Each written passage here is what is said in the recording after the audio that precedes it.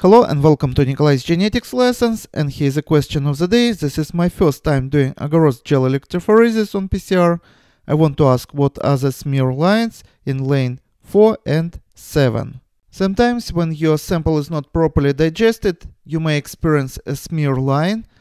Contaminants or hairpin caused as a result of homology can also give a smear. It is advisable to rerun your sample and compare the outcome. Also, it is not very clear whether lane 1 of this gel represents a negative control.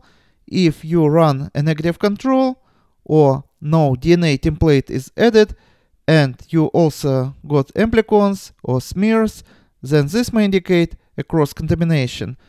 Otherwise, smears can develop mostly due to bad quality primers or may be caused by low annealing temperature. Sometimes you may need to reduce the amount of your DNA added or the amount of magnesium chloride used to reduce the amount of Taq polymerase or number of cycles.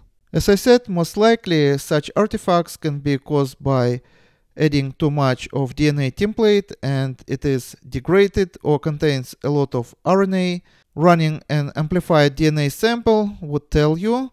If this is a case, it might also be that one of your primers has homology with a repeat sequence and that one primer is binding in many places in both orientations and amplifying a smear. But I think that too much template, most probable reason behind this artifact. And this is all for today. Subscribe and see you in the next video. Goodbye.